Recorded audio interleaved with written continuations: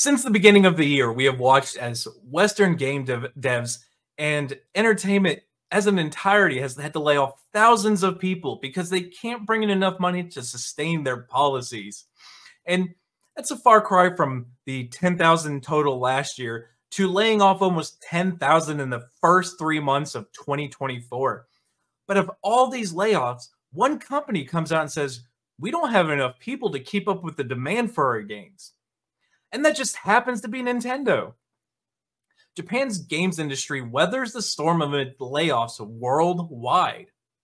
While 2023 was a stellar year in the eyes of game enthusiasts, with the release of much-loved titles such as the latest installment of Legend of Zelda and Baldur's Gate 3, this year has far seen game companies generate headlines for an altogether different reason: mass layoffs. From Microsoft to Sony Interactive Entertainment, industry giants have shed hundreds of employees, with games canceled as a result. Not hundreds, thousands. We calculate them all. I do believe it's upwards of 15 or 20,000. I did it in a previous video. I gotta find that and do another video on that. So when you go to compare Japan to the rest of the world, it's stable as a rock, said Serkan Toto, head of Tokyo-based video game consultancy Kantan Games. In January, Microsoft laid off 1,900 employees across Activision Blizzard and Xbox, according to an internal memo leaked to the media. In February, Sony Entertainment president Jim Ryan told staffers that the company was reducing global headcount by around 900 people, an 8% cut to the workforce that would also see the closing of PlayStation's London studio.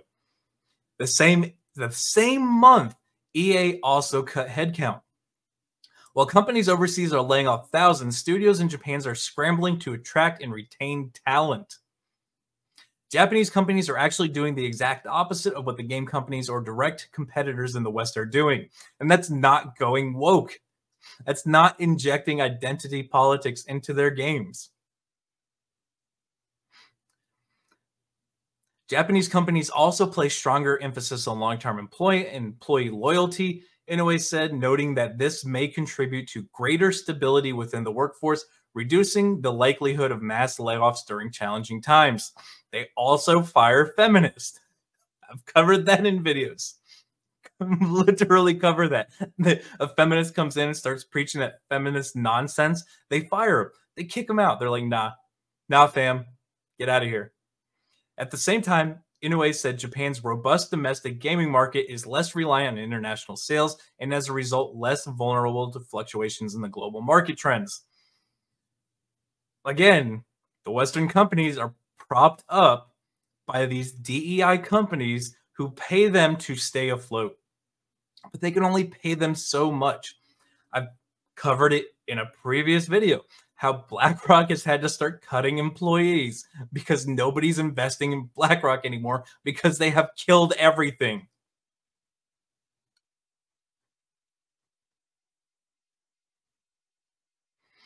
So while every other company is failing and dealing with getting what they call mass dislikes and hate campaigns for creating DEI games, and nobody's buying their games, they're laying off people.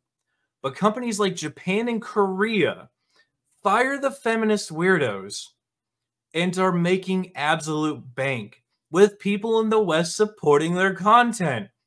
I wonder what the problem is. Surely it's not us. It's quite literally the meme. Am I out of touch? No, it's the kids who are out of touch.